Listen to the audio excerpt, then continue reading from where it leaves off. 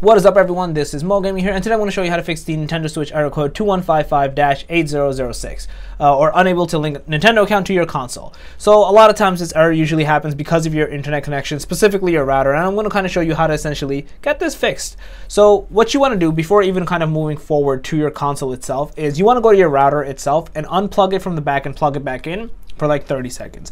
The other thing I want you to do is also in the back of the router, there's usually a button that lets you reset the router itself. I want you to basically press that button and have this router resetted.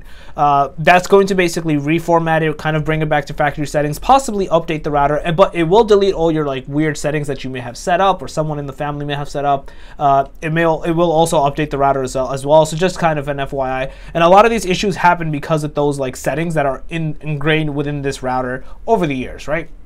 So once you do that, you want to go to settings, system settings, and in here you want to go to internet. So I'm going to kind of go into that, and obviously I want to hide certain information, and you want to basically go into internet settings. Once you're in here, so you can do one of two things. If you can dock this and try an Ethernet cable instead, that would be significantly better. If not, that's fine, but usually doing that also ends up fixing these issues. So maybe temporarily you dock it, you try it, and you go from there. If not, let's go to wired Wi-Fi. So you want to go into whatever your router is. Either you're going to choose one or you haven't. And in here, you want to do change settings. So you want to change your DNS. Specifically, you want to change the DNS and turn it from automatic into manual, like how I have.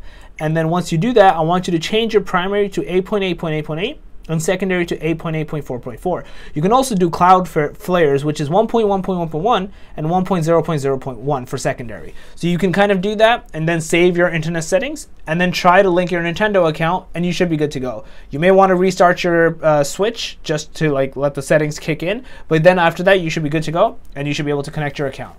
So yeah, that's basically it. If you guys overall like this video, please smash that like button, helps a lot. If you guys are new to the channel, make sure to subscribe and click that notification bell, and I'm Mo Gaming out. Peace.